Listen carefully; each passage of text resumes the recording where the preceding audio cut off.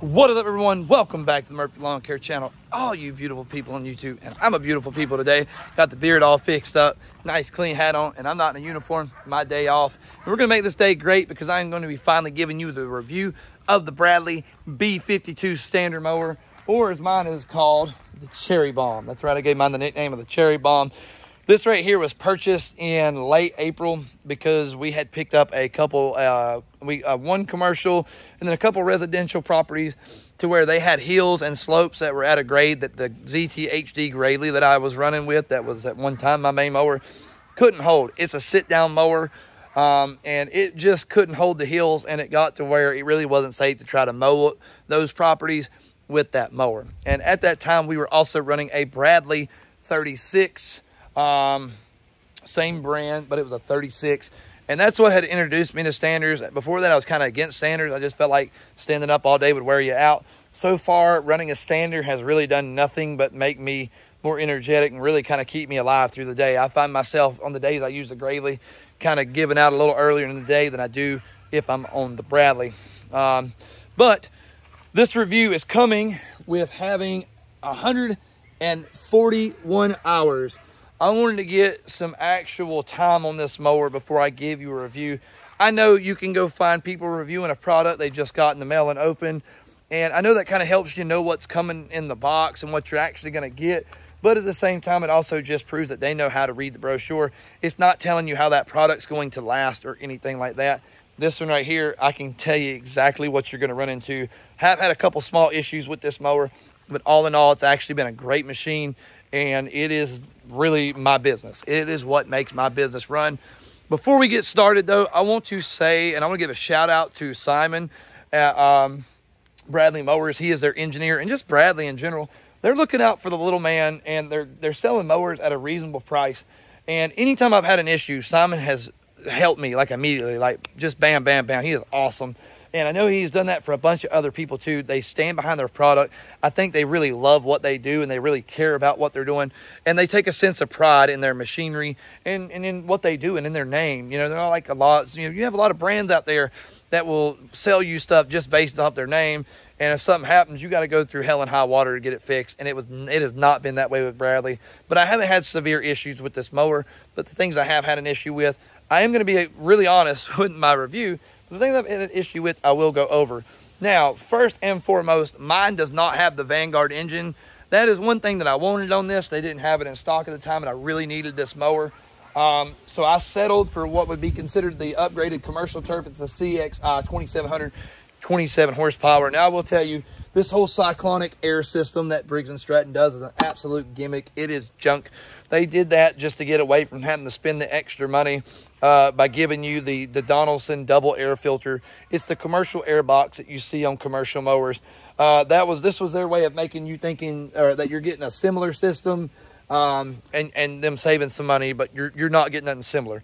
So I can get it on, if it's really dry, like right now, we haven't had rain a little bit, I can get about a week and a half or 2 weeks, and if I don't clean this filter, the mower will start running funny, where it's having trouble pulling in air, and it's starting to run rich because it's getting more fuel than it can pull in air. So I usually clean this thing at least once a week. That's one thing that does kind of aggravate me about it. But other than that, as far as the engine goes, that's really the only issue I have had. I do like these engines and the way they're set up. It's easy to get to the oil filter. It's simple to put oil in it. The one thing that I will say, maybe I'm just a goober, when the oil drain, the way that it's set up, as you see this, let me get you down in there real quick. As you see down in there, there's really no way to get that puppy out of there, to run it even down through there to drain your oil. So I have to pump the oil out with an oil pump that I have. And what I do is I just run it down the dipstick hole. I kind of put the mower at an angle where it'll run all the oil back toward there. I would like to see that done a little differently. That has been kind of a headache. First oil change was a little weird, but luckily I am a mechanic. So I do have special tools, which has made that a lot easier. And if you want one of those systems, you can just go to AutoZone, pick up a similar type system, and it works really well. One thing that I have had a lot of issues out of this mower, haven't had one in a while, but is the tires. Now, I know my Gradley ZT-HD uses Kenda tires. This uses a brand called Wanda. I've never heard of Wanda. And the only original tire on this mower is that back tire right there. That's the only one that has never gave me an issue. Now that I'm saying that, it'll give me an issue probably this week. Every other tire has been replaced, and this one already has a patch in it. I don't know where you're gonna be able to see it, but this one has a patch in it. I can't find it right now, but it does have a patch in it. And this one right here already has another patch in it on the sidewall. I know that you're not supposed to patch a sidewall. It's not a car, so it doesn't really mean the same thing. The other little issue that I had, now I do grease this regularly, but I did kind of notice something when I did this, is these spindles, you'll start having a hard time turning, and these spindles will get kind of tight when you try to turn, like they're dry. You got to really fill these things up with grease for it to push it down into the bearing. So I got this from Simon, and it does work. I just pop the caps off, shoot a little WD-40 in there, push some grease down in that bearing, and it's good. I haven't had an issue out of it since, but that's really the only other issue that I had. When I reached out to him about the spindle, he sent me this whole arm, this whole fork, and an extra tire. Not even knowing that it needed that, he went ahead and sent that to me just in case that didn't fix my issue, or it temporarily fixed the issue and it came back. So huge shout out to Simon. Dude has been absolutely awesome. And then the other issue that I had, we thought the PTO had went out on this machine, and it just so happens the spring tensioner for the blade belt had broke. That is the only thing that actually broke. I've never actually had downtime other than that. And well, except when I was waiting on that one tire. But that's the only thing that happened. Took it to the dealer. Dealer got us back up and going. Had I known that's what it was, I could have fixed it here. And I honestly could have rigged up something just to limp it through that week. But I didn't know, and I assumed it was a PTO. Simon got with the dealer and said, look, man, this guy really needs his mower back. If we can expedite that. And he just awesome, man. I love Bradley. I back this brand with like everything. Absolutely love them. Another thing, now I don't, this is me. I did watch where it showed at the expo. They were talking about these pads being like super tough, like can't cut them or whatever. Mine has ripped here. I don't know if you can see that. And then on the back, it's got some rips and tears. I don't really care. I would love to see Bradley come out like a really, really nice cover where they're like, kind of like what Skag does on those. I think that would really up the ante and give like a nice professional, like more solid look to their mowers. I know I'm not a Skag fan. Sue me. I'm just not a Skag fan. They have one of the best looking pads there is though. I absolutely love the way they have the natural leather look and everything on the back, the grain. I love that. But let me give you some positives about this mower. It does have the ZT3400 hydros, and I have not found one situation where there wasn't enough torque to really throw this mower around and do what I needed to do. It has been absolutely fantastic. It starts every time. It just gets the job done. And this is my primary mower. If nothing else is on that trailer, this one is on the trailer. And it has really, really got me through it. As far as cut quality, it leaves amazing stripes, nice clean cut. Even when I've got where the blades are kind of wore out, I had some trouble getting the blades that I wanted this past time, so I did run my blades a little longer. They were getting where I couldn't really get a good sharp on. There's a bunch of nicks out of the blades.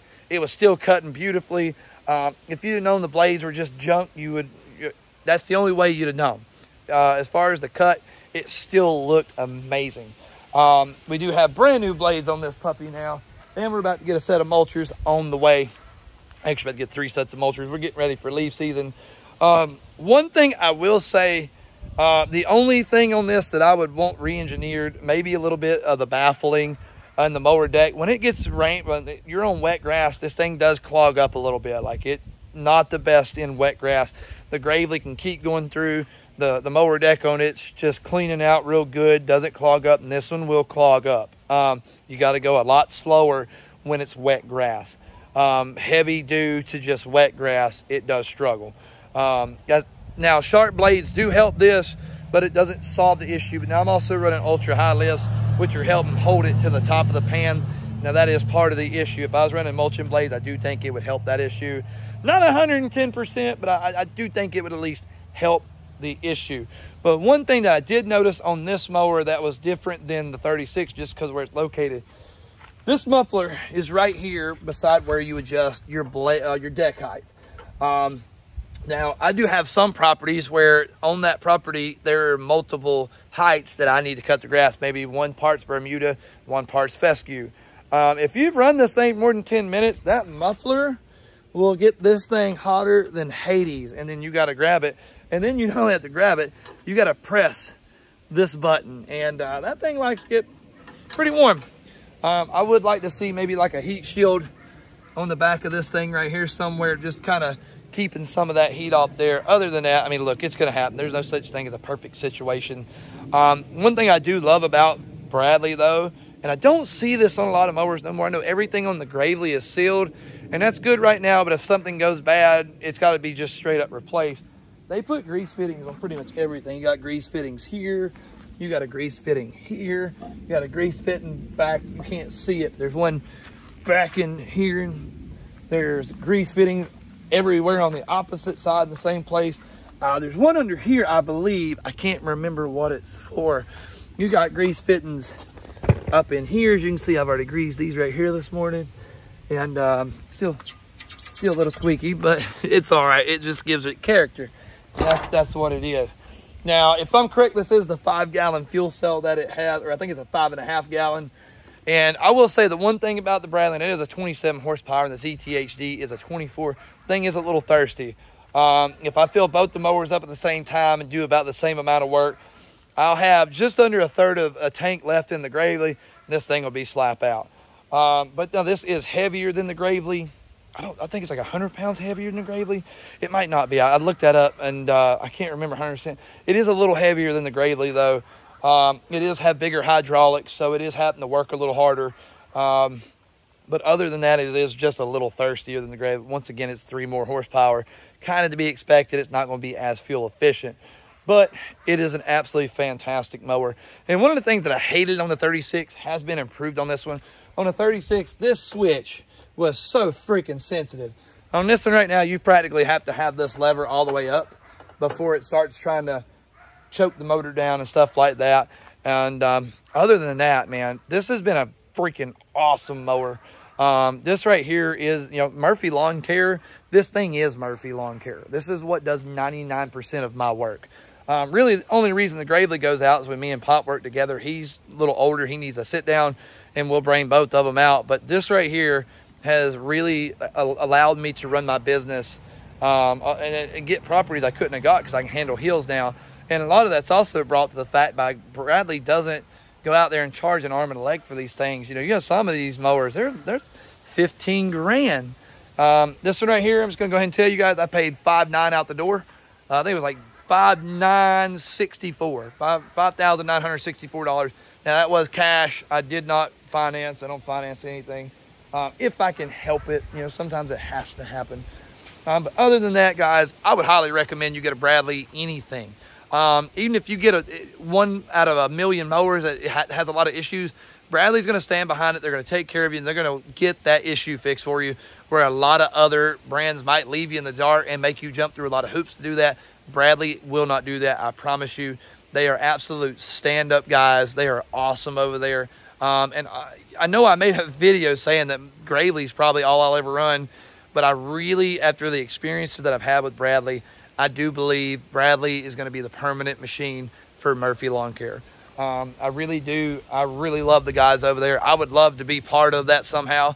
Don't know how that would work, but I would. I really stand behind what they do, and it's just a great machine. One more thing before I go that I absolutely love, and this, I don't have my 36 to show you, but raising the deck on this because of the helpers that this thing has, it's actually slightly easier to raise this deck than it was on the 36. So I remember at 36 didn't have helpers. But this thing has, guys. It's been an awesome machine. I highly recommend if you're looking to get a mower, even if you've been in it a while. I get people stop and ask me all the time around me. They say, man, how you like those Bradleys? I'm starting to hear good things about it. Dude, they're awesome. They're absolutely awesome. But anyways, guys, if you got any questions that I didn't answer, please drop them in the comment section below. Other than that, guys, there's a button that looks like this. It's thumbs up. You need to hit that button. There's also a nice, pretty, shiny red button down there. All the cool kids are hitting it. I know you want to be cool, too. I hit as many of them as I can because I'm cool. And it says subscribe, and I'd love it if you hit that. And we will catch you on the next one. Catch you later, guys.